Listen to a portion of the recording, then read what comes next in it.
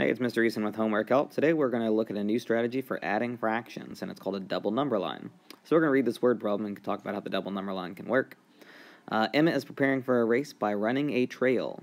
She walks 1/10 of the trail and runs 1/4 of the trail. What fraction of the trail has she traveled? So we've learned about how to do money with fractions, learned how to do clocks with fractions, but sometimes you got to do something else, and we're going to look at a double number line. This is going to be most similar to what parents have learned for adding fractions. So we're going to draw ourselves a number line, and the next thing we're going to think about is what distance of could this trail be? Like, what distance would be a good number for the trail?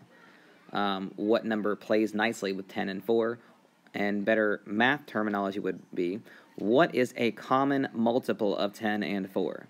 And so maybe you choose 20. So on the bottom of the number line, we're going to put our 0, which is the beginning of the trail, and our 20, maybe kilometers or miles, that's the end of our trail. On the top, we're going to put fractions. So we're going to have 0 part of the trail and a whole trail that they've traveled. All right, so next thing is we are going to put our 1/10 that she walked on the trail. So we're going to draw ourselves a nice little line. We're going to put a 1/10 up top. And the next question is, what is 1/10 of 20? Meaning, if she's gone 1/10 of 20 kilometers, how much has she traveled? Well, she's traveled 2 kilometers. So we're going to put a 2 here. All right. Next thing, we are going to travel 1/4 of the trail. So what is 1/4 of 20? It's 5. And so we're going to draw ourselves another little fraction jump. We're going to have our 1/4 up here. We're going to add 5, and then if you're at 2 kilometers and you go 5 more kilometers, you are at what number? Well, you're at 7 kilometers. Okay, so this is all the math we have to do.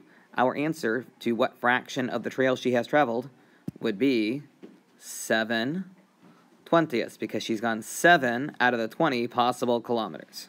Okay, so we're going to write that up.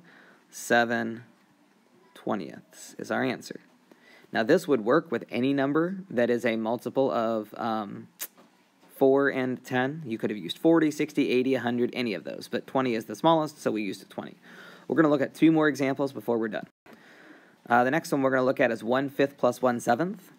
This is a good one to look at because you can't do clocks or money with fifths and sevenths. It just doesn't work. So we'll try this double number line strategy. So we're thinking right now what number would work with fifths and sevenths. We know that we're going to go 0 and 1, and I'm thinking 35 would work because it's a common multiple. So we're going to first travel 1/5 of the distance, and we're thinking, what is 1/5 of 35? Well, it's 7. And then we're going to travel another 1/7 of the distance, and 1/7 of the trail would be 5 more kilometers or miles or whatever. So 7 plus 5 is going to get you 12. And so this person has gone 12 35ths of the trail, or the answer to 1/5 plus 1/7 is 12 35ths. All right?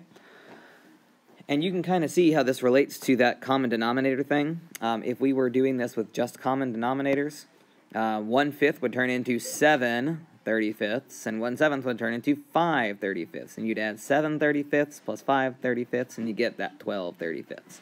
So we're really getting to that point where we can use that common denominator thing. And after a couple of days of practicing with this number line strategy, they'll be able to choose to use it or not. Well, let's look at one more example.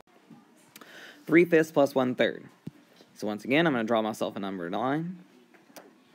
I'm going to get my 0 and my 1 on top. I'm going to get my 0, and then whatever a good number for fifths and thirds would be, I'm thinking 15. So now we're going to travel 3/5 first. So we're thinking, what is 3/5 of 15? Well, 1/5 of 15 is 3. So 3 of those would be 9. So we're going to be at 9 already. Now we're going to travel 1 more third.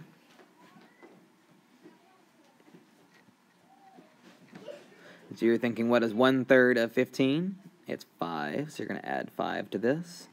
And if you're at 9 and you're adding 5 more, you get to 14. So the answer to 3/5 plus 1/3 is 14/15. Once again, we're getting really close to that common denominator strategy. We're just trying to visualize it a little bit and see how it works. Good luck with your homework, and I'll see you in class tomorrow.